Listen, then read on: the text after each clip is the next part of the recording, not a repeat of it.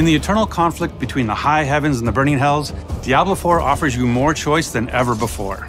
Player choice is infused into everything, from how you look, the skills you use, the loot you equip, your path through the non-linear story, to how and when you choose to explore the shared open world. We want players to play their own way and have their own choice of how they're going to build their character. Between all of our different systems, you can really create a custom character in ways that was not available in previous Diablo titles.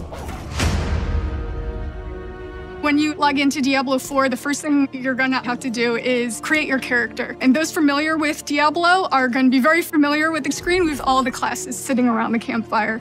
In Diablo 4, we got 5 classes. The Barbarian is your fantasy of a fierce warrior or fighter. The Barbarian is the weapon master of Diablo 4, being able to pick up any weapon, jump into the fray, and do really badass stuff with it. They're very strong, they're very physical. They can take different weapons for different situations and use them to their maximum effect. The Sorcerer is really your elemental mage. You have fire, ice, lightning. You can either focus on one, or you can kind of be a jack-of-all-trades mage and use abilities from all 3. They're a little more fragile than other classes, tend to be more ranged. The Rogue, unlike the Barbarian, they are a little bit more clever. They're very fast. They have the ability to imbue their weapons with different elemental energies, and they can modify them to do different things. The Rogue has 2 different types of play styles. You have the ranged crossbow type gameplay, or you have the in-your-face daggers, poisons. You can lead the enemies into traps that have huge effects, more stealthy type gameplay.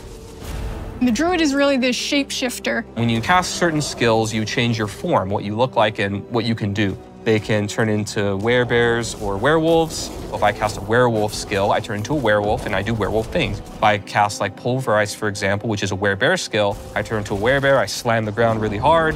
Fits the fantasy, it's pretty cool.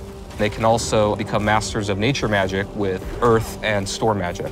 Last but not least, we got the Necromancer. They raise armies of the dead. They have different types of minions. You've got your skeletal warriors, your skeletal mages, and then your golem. You have blood magic or bone magic that you can also take advantage of and tackle combat that way. If you've played a previous Diablo game and you enjoyed a certain play style, you can actually bring that into Diablo 4, or just try something completely new. No matter which class you play, there's going to be multiple different avenues and fantasies that you can chase. You can customize your character in ways you've never been able to before, with near-endless character creation and transmog options. In previous Diablo games, you had to be attached to certain archetypes and look a certain way. And in Diablo 4, it's really up to you how you want your character to look. You'll be able to choose from different facial structures from people all over the world. No matter where you are, you'll be able to say, hey, I can actually make someone that looks like me or looks like someone from my part of the world, which we're really proud of. You can pick a hairstyle for your character, and every class actually has a specific hairstyle that no other class can use. You can pick your eye color. We have some really fun ones. We have eye glowing, we have a bloodshot type eye, and then you can actually pick a marking, which is a tattoo or a design that covers your entire character, and there are dozens of those. Transmog is the idea that you can take a piece of gear and change the appearance of it to look like a different piece of gear. As far as aesthetics, the sky's the limit. However you can think of making your character, you can make it that way. Everybody's going to look completely different in Diablo 4. One of our pillars for class design in Diablo 4 is this idea that we want players to play the way that they want to. When you first start the game, we introduce you to the idea of the skill tree. As you level up, you get access to these different skills or passives or upgrades to make your character more powerful.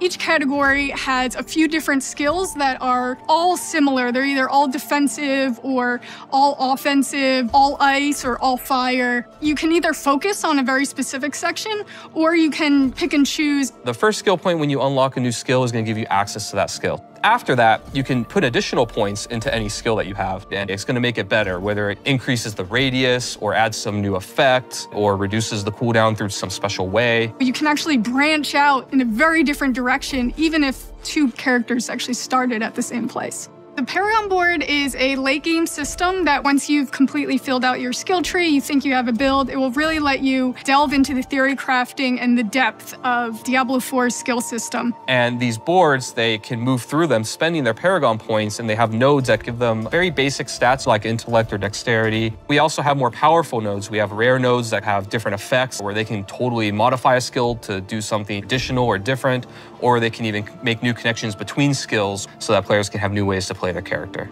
Legendary nodes are equivalent to legendary powers, where they have more powerful effects that can change the builds and ways that characters play.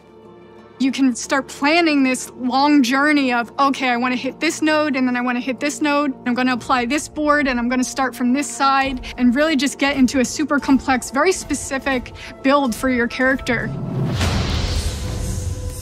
Legendary items are really rare and powerful items that you're going to find as you adventure through the world of Sanctuary. We have quite a few different categories of legendaries and how they do that. Some of them will actually change your skill or enhance it in some way. Frozen Orb, for example, it might say, hey, every single time you use your Frozen Orb, it applies a new effect. And then I can actually take advantage of that new effect that it has. Even if the item itself is maybe not as good as the one you have, you can still extract that power from it, take advantage of it, and use it for your build.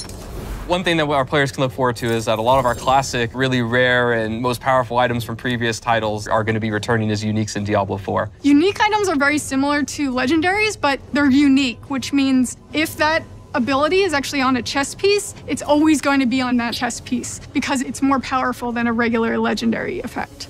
Crafting is a big part of Diablo 4. We have all kinds of different ways that you can upgrade and interact with NPCs to make your gear better. You can increase the item level or power of your gear, so you can actually get a piece of gear and just make it stronger. You can also add sockets to your gear so that you can put gems inside of it. There are a lot of different ways that players will be able to customize their experience in Diablo 4. Every single player is going to have a different experience and a different build at the end of the day.